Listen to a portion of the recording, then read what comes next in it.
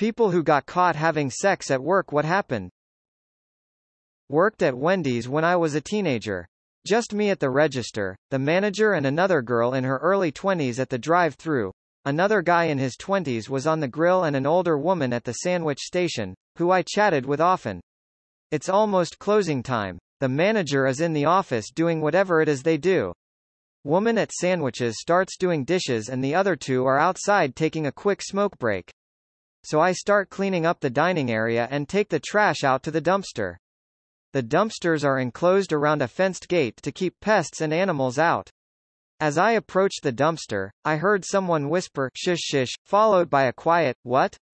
I am now aware these two people are not actually smoking and probably doing something my 16-year-old eyes don't want to see, especially since it's my coworkers. So I stand there for a moment figuring out what to do, as I'm tired and ready to go home. Then without a second thought, I heave the trash bag over the gate and yell out, "Throw the trash and dumpster for me when y'all are done." I walk back inside to finish cleaning up. The two lovebirds walk in about 5 minutes later and do whatever they can to avoid eye contact with me. As I'm heading to my truck, I check the dumpsters to see if they threw the bag in the bin. To my surprise, they actually did. I was caught by my boss's boss, going at it with my boss. He threw his binder down on the ground to get our attention. Then he left and we broke apart, then just finished the shift. I was so sure we were both going to get fired. I was a nervous wreck the whole day. In the end, he decided to not tell anyone and not to fire us. He just asked me if it was consensual, which it was, and lectured me on how inappropriate that was. Obviously I agree. He also said he wished us a happy relationship. Lol. Scariest and most awkward day at work of my life. Never again. I see the supervisor sometimes and I know it's obviously something we'll both never forget. Not me, but two coworkers at a small family restaurant got caught having sex in the bathroom when the owner literally opened the door on them because they didn't lock it. The girl was bent over the sink and they were watching themselves in the mirror. He slammed the door shut, and when they came out a few minutes later, panicky and shame-faced, he yelled at them, "If you're gonna do that, you clock out first." While the rest of us laughed our asses off. I worked retail loss prevention. Catching other employees became pretty normal event. Here's the thing. Most retailers put twice as many cameras in employee areas as they do customer areas. If it was between employees they would get a verbal warning, sometimes a written. Managers and employees would cause one to get transferred, usually the manager. Employees and a non-employee in a employee-only area was either a written or final warning given. I can't think of anything crazy except when I first caught someone other LPs were just meh. After a while it became a normal thing.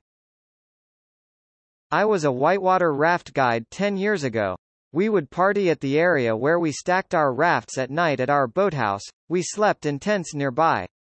One thing led to another and my girlfriend at the time and I got it on top of a stack of rafts under the stars quite drunk. The boathouse manager lived in a small apartment with an upstairs window directly adjacent to this stack of rafts. We would be introduced to our tours by him each day with fun little anecdotes. Like, "This is James, best river guide west of the Mississippi." So the next day, after saying nothing to us, he is introducing us and goes, "Okay. Now your guide is going to be Chelsea the Screamer." With a pointed look at us. She looked like she saw a ghost, then laughed it off. No further repercussions beyond the call-out and a bit of laughs. It was a laid-back environment though. I was an engineer at a company. A couple were fired for having sex in his car in the parking lot. Our company was one of the biggest CCTV manufacturers in the world. I designed camera control systems. Our parking lot was also used to test product, and had one of the highest camera per square foot ratio of any parking lot, anywhere. Our cameras had amazing zoom capabilities. This just never occurred to these two brainiacs. Management insisted that we delete all footage. Circa 2002. We hired a new guy and as he was relocating from across country he asked for a job for his wife and we accommodated. They ran the customer-facing aspect of our shop, which included a storefront that was only open a few hours a week. Because there was a cashbox in that room, it was very secure. The owner's son had a reputation of raiding it whenever he needed a heroin fix, so new doors, new locks, two-way mirrors, etc. Routinely we would call into the room to get things from them and the phone would go unanswered. They assured us they were up to nothing, but we heard noises a few times, so I played a hunch. I was IT, and one day coming out of the server room past them in the hall, and she asked what I was doing in there, and I fabricated a security system that no one bothered checking. I explained I was in charge of the tapes and updates, that due to robbery and theft, we had hidden camera in every room, including their office. I hadn't looked at it in months and was restoring the system to look at some stuff from the past weeks. Fast forward about 20 minutes, they are tearing the room apart looking for a camera. You can hear her sobbing through the door, shocked at what I have on tape.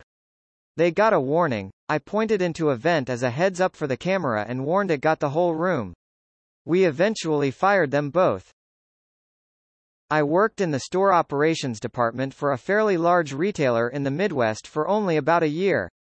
The whole company was a mess and I was leaving due to workplace harassment after already trying to talk to this HR director to help me for months and months because my supervisor was verbally abusing me and not allowing me to clock in my overtime. Eventually news broke out that this particular HR director and his direct report, a recruiter, were caught in his office after the director's wife called another HR person about it. It spread like wildfire. They were both fired and both were married, so they lost their families too. I ended up moving to the HQ of another retailer as an assistant in the marketing department and saw the former director's resumes come through to my supervisor's email asking to chat about opportunities. I managed his emails, not an invasion of privacy law.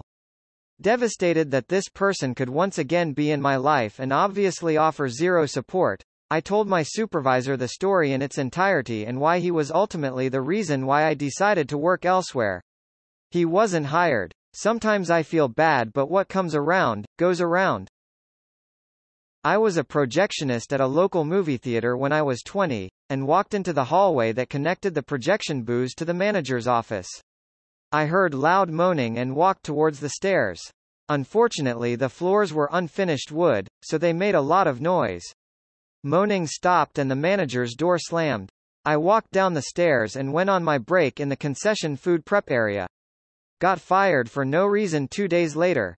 They tried to make up some BS about me swearing in front of a customer that coincidentally was from corporate. Utter BS. Joke is on them though. When my uncle heard about this, he went into full-on lawyer mode and started digging. Turns out that no one from the corporate office was even on the West Coast that week, and he initiated a lawsuit for wrongful termination, which we ended up winning and getting a decent amount of money from the company. Both the managers were fired, and now the theater is owned by AMC. I worked at a company that employed a lot of young professionals and effectively unlimited liquor at our events. They would go all out for our office holiday party in particular, always at a swanky place, and in previous years fed us really good food. The last year I was with them, I decided that I wanted to take better advantage of the food situation, and showed up on an empty stomach. The only food being served that year was beef tartar, and as nice as that is, it doesn't make a meal. So most of us proceeded to drink on empty stomachs and were inebriated pretty quickly. The rest of the night is a blur. One of our interns had a thing for me, and with our inhibitions removed, we had a heavy makeout session in front of everyone, who thankfully were mostly also in similar states of inebriation. I asked the intern back to my place, and we hopped in a cab together. The next day at the office, Monday, I had quite a few questions, teasing from coworkers, but neither of us suffered any repercussions, fortunately. That was years ago. I learned my lesson from that experience and have since been much better behaved. Obligatory, not me, but in medical school 2 of the med students on surgery rotation together happened to be dating. They thought it would be a great idea to have sex in the hospital, in an operating room. What they didn't realize is that every OR is sterilized post-surgery to make things clean and safe for the next operation that happens, instead of right before the operation. What they also didn't realize is that every OR has a camera filming it live. Needless to say, those two caused that OR to get a deep clean while the next surgery was postponed and were no longer students at our medical school before the end of that rotation. Rumor on the grapevine is that they broke up from the ordeal, found new medical schools, and went on to be full doctors getting residencies in competitive fields, albeit in hospitals that nobody would want to be trained in if they had a choice. One of them even became a surgeon,